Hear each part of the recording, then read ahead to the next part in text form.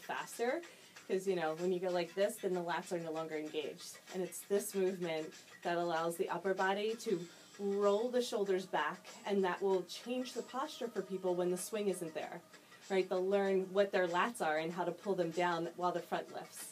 So that's really good. Okay, so what we're going to do is, I'm just walking back to give you some room. So we're going to shift into a wide straddle forward fold. So hips go back over the heels. Keep the feet wide if you can. So walk your feet forward again and then just shift your hips back. There you go. Good. Shift your hips back away from me. And then hook with your elbows. Yeah, good. Very nice. Just my head's in yours. I love it. It's so funny. Okay, great. So from here, the first thing I do is I'm just going to tilt my pelvis from side to side. You can do bent knee or straight legs, whatever feels good. So just loosening up the whole bowl of the pelvis. That looks great. Now that might be wide enough for your stance, but you could probably come just a little bit wider. There you go. Just like you would in your normal wide straddle. Good.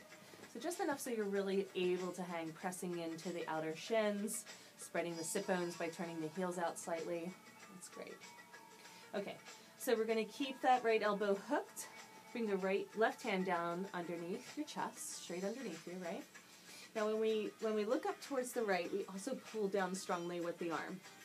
So keep the, like I always make a fist to engage that arm and then pull down. So I'm going to inhale and lengthen through center. Exhale, squeeze and twist. Nice. Inhale, lengthen. So I kind of pulse through it. Breath. Exhale, bringing out the spine. Inhale, lengthen. Now on this last one, we're going to reach for the right ankle. So going into a further twist, look up towards the sky. Still keep that nice long line of energy from the tailbone to the crown of the head. So we're twisting on axis. Really good. Okay, inhale back to center. So this is how we change sides. We're going to let the swing slide into the wrist, the top arm. Yep, we're just going to lean forward. Now we're going to bring it overhead. When we do, there will be an X in the swing. Yeah. Now thread both hands through if you can. Just wiggle them through. Okay, great. Now drop the chest. Yep, keep sinking the hips back. That looks great. The first pose is just opening up the heart. So you can, for me, I can really feel it down underneath my armpits and into the subscapular. And this is a really tight area for people. So when people have shoulder pain and injury, it's usually because underneath is so tight. So this can be a really intense pose. So the elbows can be bent here. So just try it with bent elbows and notice the difference. Lift your chest a little bit. There you go. And then bend the elbows. Very nice. Okay, good. Now if we're going to do some, let me turn this down slightly. Okay. Now if we were going to do some strengthening here, kind of like more Pilates style or TRX, we're going to inhale, so you can straighten the arms again if it's comfortable. Inhale, press all the way up to stand using the arms to pick the body up.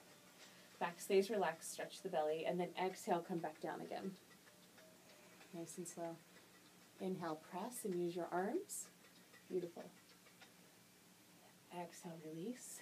Pause at the bottom. Now if you're really engaging with the arms, you'll feel your belly when you come up.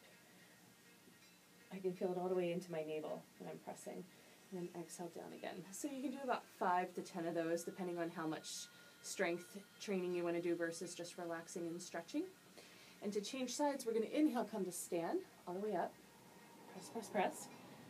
Okay, so unthread the left, bring it over top, and then hook with the elbow and take the X out. And then we drop to second side. Now on our second side, right hand right underneath the chest. Look and twist to the left, pull down strongly. So I make a fist, and then I'm pulling my palm towards my chest as I look up towards the sky. So the more you pull down, the deeper the twist, right? I usually get a really great adjustment here. I inhale and I extend, just to kind of pulse, and then I exhale and I deepen the twist. Inhale, extend. Good. Exhale, twist. So inhale. Now this time I'm going to exhale, I'm going to reach for the left ankle and look up towards the sky, keeping that nice long axis along the spine. If the neck needs a break, you can always look down towards the ground, but see if you can keep that wringing out action all the way through the neck. And then we're going to inhale, come to center. So when we exhale, we straighten the arm, and then we slide into the wrist, right? Then we just swing it overhead, start to lift the chest. And now I hook with my hands, but the elbows can be bent for this one. So this one's more of like a tricep exercise. So I give people the option to just stay here and hang. If they don't feel like doing the strengthening, this is great. This is also good for that whole underarm area. And if they want to go further, we're going to inhale. So from the bent elbows, we're going to straighten the arms and come up. Inhaling all the way up. Nice. Exhale down, lower slow. Very good. Inhale up and press, lift.